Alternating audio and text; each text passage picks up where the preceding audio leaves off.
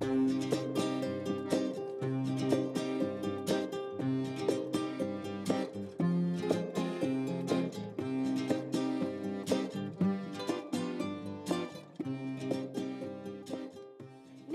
Arthur's sitting up by himself. Come look.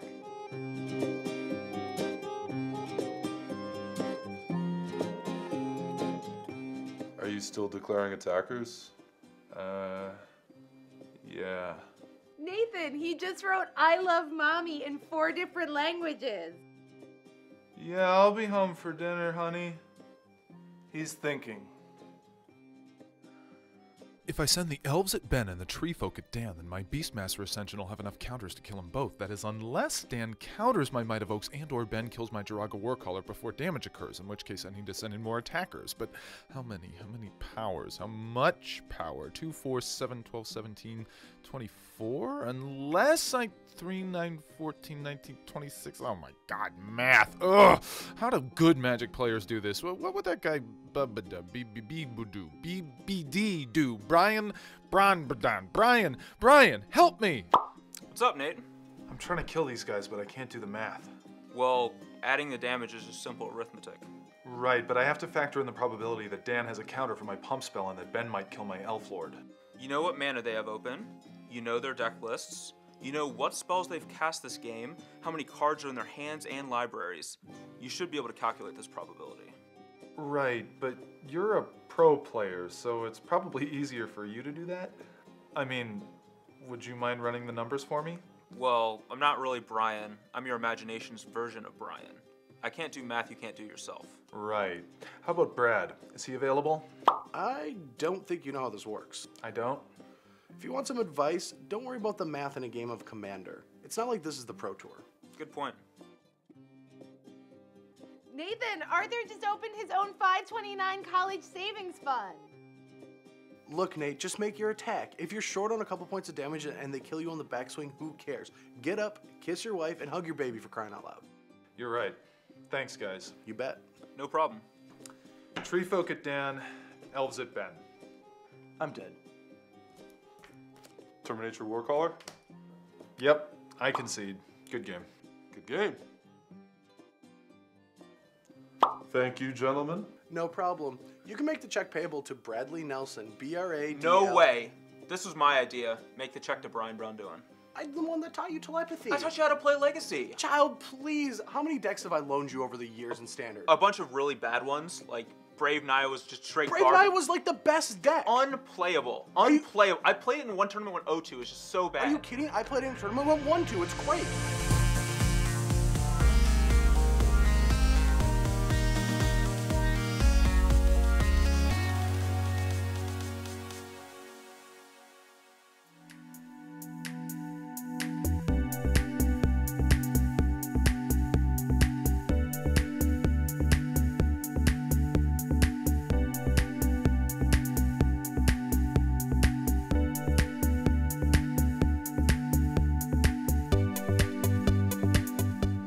If you're like me, math was probably not your favorite school subject. But if you play a lot of Magic, you're learning math whether you know it or not.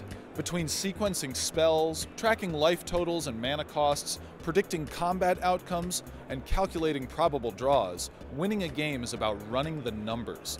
So it's no surprise that the people who design Magic are pretty sharp mathematicians themselves. I'm here with Ian Duke, who designs Magic the Gathering for Wizards of the Coast. Ian, as a game designer, what role does mathematics play? Yeah, mathematics is absolutely huge in games in general. I mean, anyone who's played Magic knows it's a very mathematical game. You're thinking about probabilities, you're thinking about how to arrange things in combat, how to attack properly. But what many players don't appreciate is actually designing games itself uses a lot of mathematics. We're thinking a lot about, how frequently do cards appear in booster packs? How frequently will cards appear in a draft? How do we balance the power among colors by making sure there's an equivalent number of cards of reasonably close power level? So all these things, we use a lot of math behind it to balance out the game. How do you decide what creatures get what power and toughness in order to make for an interesting combat step in a limited environment? So we use a system in our limited balancing called quick pointing, where we'll assign each card a ranking on a scale from 0 to 4. The 0 power level is worse than a blind phantasm. So blind phantasm is a 2 and a blue for a 2/3 creature. If you're worse than that, you get a 0. If you're better than blind phantasm, but worse than a windrake, that's a 2 and a blue for a 2/2 flying creature, you get a 1. If you're better than a windrake, you get a 2. If you're better than a dark banishing, you get a 3. And if you're sort of a bomb rare and limited, maybe better than a Mahamoti Jinn or something, a Shivan Dragon, then you get a 4.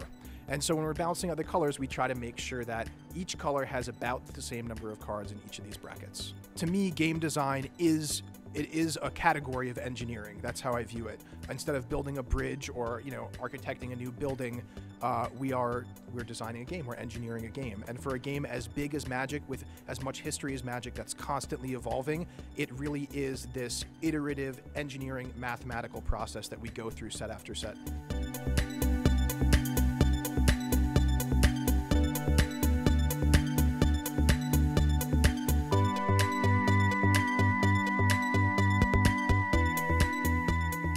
For this next segment, I wanted to quiz pro players with math questions, but Sean, the dude behind the camera, told me that'd be too boring.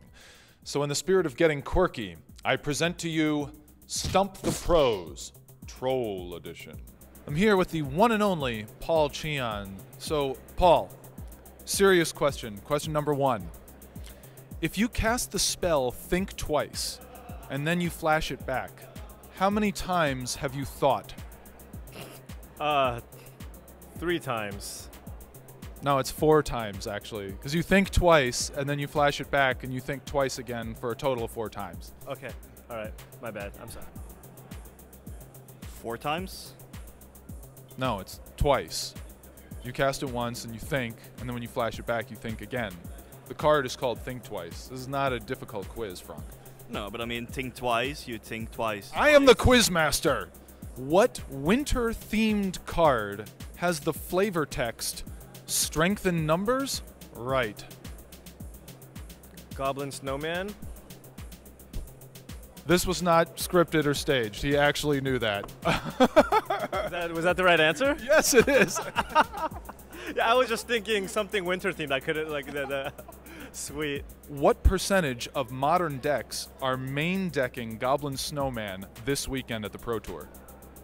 I would guess 0, but given that you ask, maybe someone is playing it as a singleton? No, I'll just go with 0.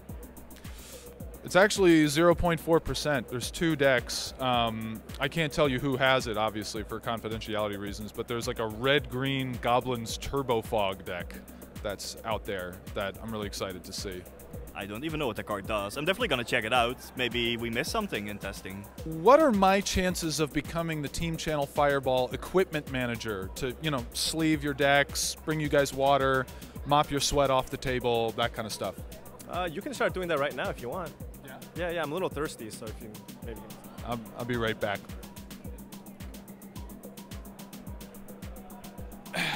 Here we go. There you go. Thank you. Thank you. Good job. Is there anything else I can get you? No, I'm good for now. Thank you. I think I have the job. All right, now for a real math question. You draw an opening hand with a fantastic low curve, but only 1 land. You're certain that if you draw a land in either of your first 2 draw steps, you'll be in great shape to win the game. Assuming that your library is always 40% land and ignoring the negligible change with each draw step, what is the percentage probability that you'll draw a land in either of your first 2 draw steps? That would be 1 minus 0.6 squared, or like 1 minus 0.36. Or if you want it as a percentage, would be 64%.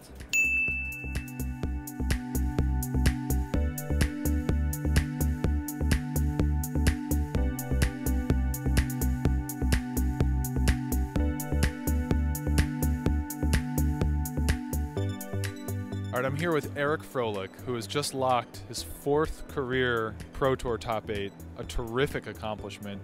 What did it take for you to achieve this much in your Magic career? I don't have a good answer for you, honestly. I'm not one who's generally short on words, but it's hard because obviously it is emotional, and I've been playing this game for 20 years. Been qualified for my first Pro Tour. I top 8 at GP when I was 13. I turned 31 on Monday, which I guess will be in the past by the time this actually airs. This being your 4th Pro Tour top 8 is a very special number, as I'm sure your name will pop up a lot more in the Hall of Fame voting. Do you have an opinion on your own Hall of Fame candidacy?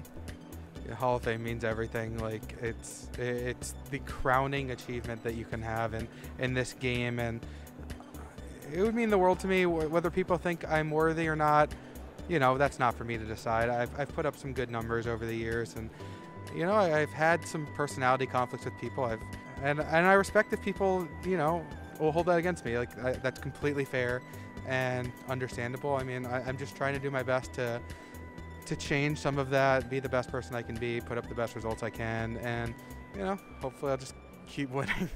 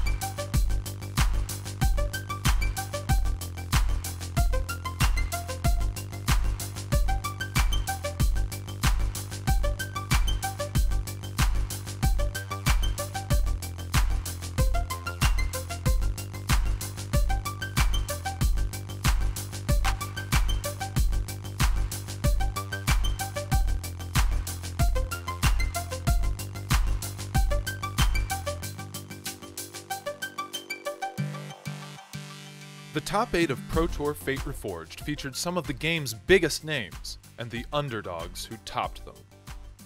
Currently in 1st and 2nd place in the Player of the Year race, Li Shiqian and Eric Froelich have been unstoppable of late, but their time on Sunday was cut short in the quarterfinals. Rising star Jacob Wilson and Hall of Famer Jelger Wiegersma also boast some gaudy career stats, but they too would fail to take home the trophy. Instead, the day belonged to a young Spaniard and a Pro Tour debutante. Their place in the history books began on this chilly weekend in Washington, D.C. Antonio del Moral Leon may not be a familiar name on the Pro Tour, but avid players of Magic Online know and fear his handle when they see it. No slouch with paper either, he came to the Pro Tour having mastered a deck that played a combination of spells that could create an unbounded number of small creatures to attack with. And so he unleashed Infinity Phyrexian Clerics upon Li Shiqian in the quarterfinals, and Infinity times Infinity Clerics against Wiegersma in the semis. His finals opponent, Justin Cohen, was playing in his very first Pro Tour, though he was anything but new to Magic.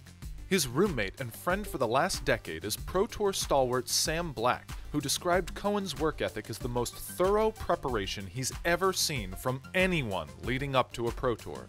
His deck was also the most eye-catching stack of spells in the top 8. He defeated 3-time Grand Prix champion Seth Manfield in the quarterfinals by accessing his brain and forcing him to cast spells that he didn't have the mana to pay for, thus breaking a universal law of Magic and obliging Manfield to lose the match. Cohen's semifinal was even more fantastic.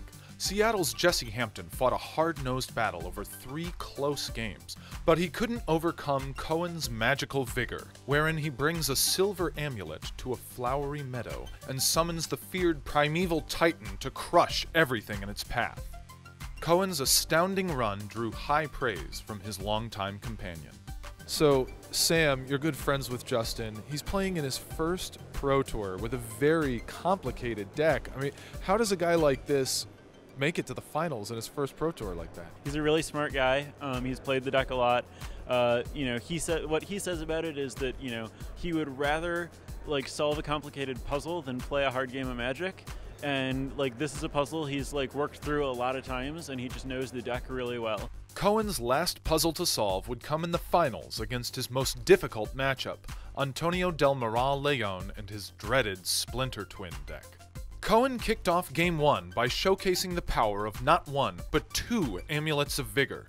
After playing and replaying many lands with the help of a Summer Bloom, Cohen summoned primeval titans on turns 3 and 4, while Leon burned one titan to death. The second finished off the defenseless Spaniard. But Leon halted Cohen's momentum in Game 2 by praying to the infamous Blood Moon, whose ruinous crimson light smothered Cohen's lands, rendering them barren and useless. Leon then proceeded to create infinity times infinity to the infinitieth power Phyrexian clerics, each of whom carefully held a human brain as they attacked Cohen to death. In Game 3, Cohen repeatedly tried to control Leon's psyche with the spell Hive Mind, but Leon cast 3 counterspells to prevent that from happening, and when the Blood Moon showed its face once again, Leon moved ahead 2 games to 1. And though Leon couldn't create countless creatures in Game 4, his finite number of fairies and clerics fought hard enough on his behalf to capture the game and the match, making Antonio Del Moral Leon the champion of Pro Tour Fate Reforged.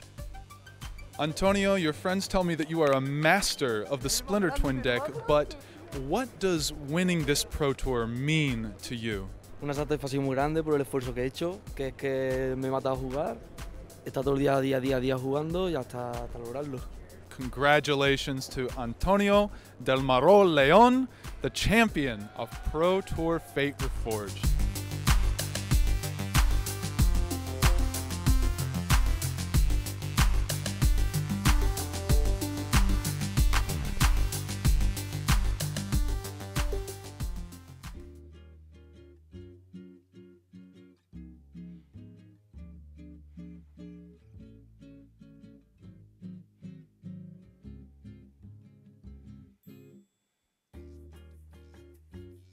Just want to go home.